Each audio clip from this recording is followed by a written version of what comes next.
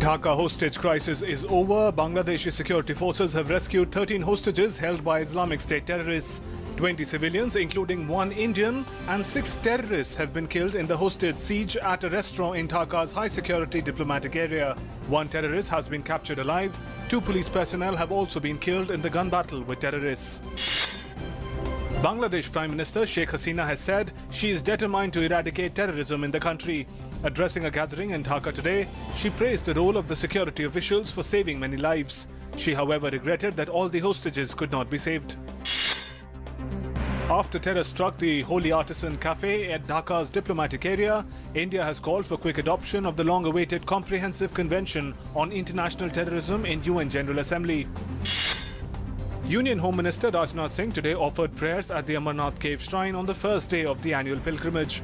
He also paid obeisance at Hazrat Bal Shrine in Srinagar. During his 2-day visit to Jammu and Kashmir, Rajnath Singh had reviewed overall security scenario in the state at a high-level meeting yesterday. In Uttarakhand, relief and rescue operation is going on at war footing in the villages following heavy rains and cloudbursts as death toll mounts to 16, while 17 others are still trapped under the debris. Rescue and relief operations continue. Personnel of SDRF, Army, ITBP, SSB and the state police are engaged in rescue operations. All schools and educational institutions in the state remain closed today. In Arunachal Pradesh, 5 more dead bodies were recovered today morning by the rescue team comprising of ITBP personnel. With this, the death toll in Bhalukpong cloudburst has reached to 9. 1 person has been retrieved alive. The joint rescue operations have ended. India is ready to discuss every issue with Pakistan in an atmosphere free from terror and violence. MEA spokesperson Vikas Swarup has said all the evidence relating to 26/11 Mumbai terror attack case has already been provided to Islamabad for expeditious trial. Prime Minister Narendra Modi will be on a 5-day visit to Mozambique, South Africa, Tanzania and Kenya from 7 July. On the first leg of his tour, PM will visit Mozambique, where he will have bilateral discussions with President Filipe Nyusi to strengthen ties between the two nations. Government plans to provide green canopy on the national highways under the National Green Highways Mission.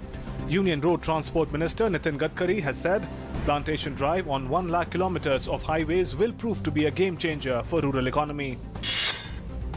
Republicans in the US House of Representatives introduced a measure intended to prevent gun sales to people on government watch lists, only to draw demands from Democrats for stronger proposals and a warning of possible new protests. The gun provisions were tucked into a bill aimed at stepping up efforts against terrorism, including what the legislation referred to as radical Islamist terrorism.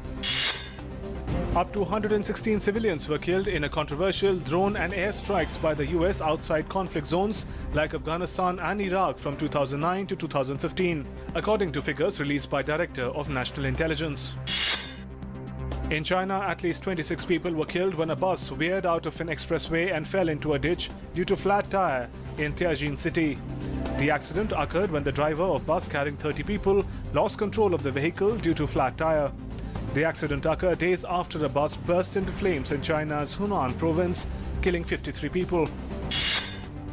Austria's highest court has annulled the result of the presidential election, narrowly lost by the candidate of the far-right Freedom Party. The party had challenged the result, saying that the postal votes had been illegally and improperly handled.